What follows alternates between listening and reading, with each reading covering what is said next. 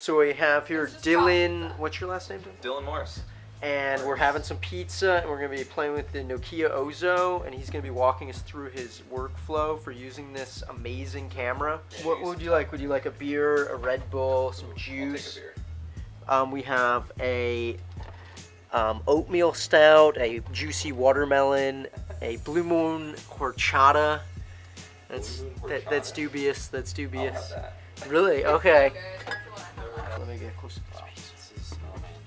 And you got one hand too. Don't worry, I got this. This is like losing all of the stuff. So the one thing that is missing is another battery and the battery charger that lives there. It's sleek like everything else they make and expensive. So yeah, this is the camera. Then you got all the cables here, including this little doodad, which is something to get it from SDI BNC to Thunderbolt. Then we got an extra media module here. And that's just the thing that fits into the battery foam bit there. And then the hood, which is like a Falcon hood. Yeah, that's so cool. It has like a nice little case with it, you know, like it really makes a difference. That's the battery. Yeah. Can I feel the battery? Sure. How many times have you used this for? Oh wow. Here's the camera. Just no, it's a little heavy. Yep. Seems like it. And this is the power adapter, and that's like the only two ports on it. Cool. Besides like battery and everything Awesome. in there. And the SD? The SDI cable will run to this, which lets you plug it into a computer to monitor. So the card For non... is built right into the.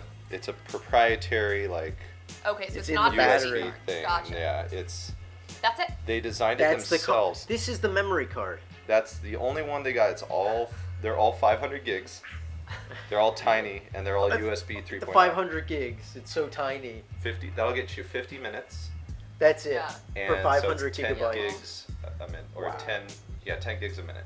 That's pretty crazy. So they custom designed this themselves because it's running the 8 lenses, or 4 if you're shooting in that mode. Yeah.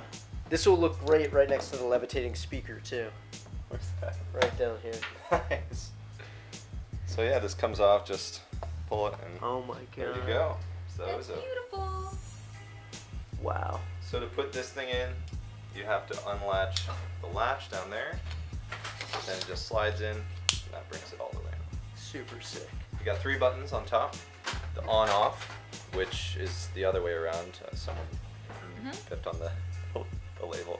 Wi-Fi button and record button. So you can start and stop this without a computer. Nice. The Wi-Fi lets you connect it with a computer, and you can either monitor over Wi-Fi, but that's like super laggy compared to the running a feed straight out. It is data over SDI, so you can actually break it up into the 8 different images it's getting. And each of these are the microphones, I'm guessing. Each of these little. Yeah. Do you usually use that on camera audio or not? It's 360 audio, yeah?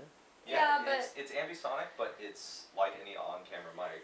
Right. Not the best, but it's not the worst. So what are you using for your backups? Backup, I generally use like the Core Tetra. That's Okay. the one that I have. Stop eating the cameras. I feel like it's unsafe to leave it like this. Try lifting the stand up. It's like super heavy. Oh, Jesus. How heavy is Yeah. the stand? Ah. It's got a couple It's weights too in there. heavy. It's like, why did they make it that heavy? But No, it's smart. sometimes It's you wanna smart. put a sandbag on it because I don't think you would need to. It's heavy enough where like you can move it if you're using 2 hands, but it's enough where it's gonna keep it down. So the Ozo is great for any like live stream production. It's expensive as well.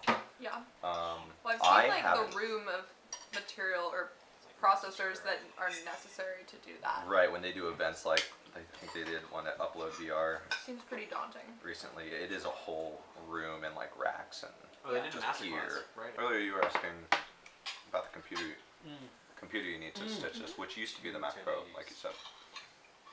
They rolled out PC version of their software 8 months ago. You need the specs say you need 2 1080s, 2 GTX 1080 cards, graphics cards as a minimum. I was using a computer with one 170 graphics card. Oh, wow. If I would try to put out anything besides an editorial like non-stitch or a rough stitch, like MP4 export, it would just crash. I got a PC. It's like the first one I built for stitching with like AutoPano video. That was the first computer I built in like 15 years, like PC. I've had Macs. So that was a learning experience, and I just built my second in a while, and that was also a learning experience.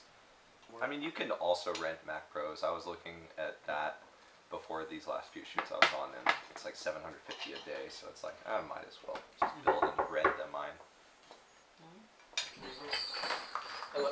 Hey, what up? Oh, hey, what's going on? Not much. How you doing? I'm just chilling. How you doing? Hanging in there. You get that Nintendo yet? I just came in. It just came in today? Yep. Oh man. Okay. I've been. I get it from Walmart. You got it from Walmart. Because Amazon, they screwed up, man. They sent it to Florida.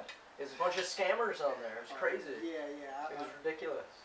All right. So at Ordered least it you to got Florida. it. And that's the whole thing. What do you think is the biggest advantage of this camera versus any other camera on the market right now, besides the jump? So the big advantages of this is it's got one battery, one memory card, one power in, well I guess one power in and one signal out.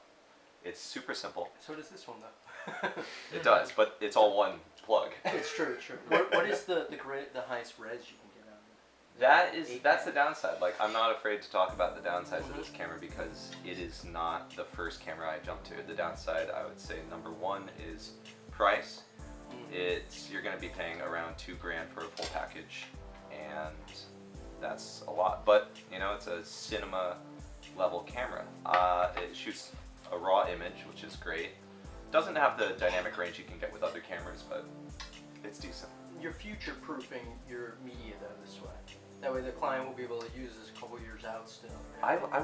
I would say the opposite, because the other big downside is resolution. It only shoots 4K. What? It only shoots 30 frames per second, which is what I would say is like the bottom level of what you need for a nice image. But it's still in there. Like 4K works great. The lap long and stitched is a 4K stereo 4K image. Yeah. At only 30 frames per second. Yes. So wouldn't you say that going with like a black magic? Do you get better low light than With like this, a, the low light's okay. It's like alright. Uh-huh. The compression is okay because it's like 8 lenses, 8 sensors going to one card, so they can only cram so much in one pipe. Would you want to do a low light shootout? Absolutely, yeah. Hello.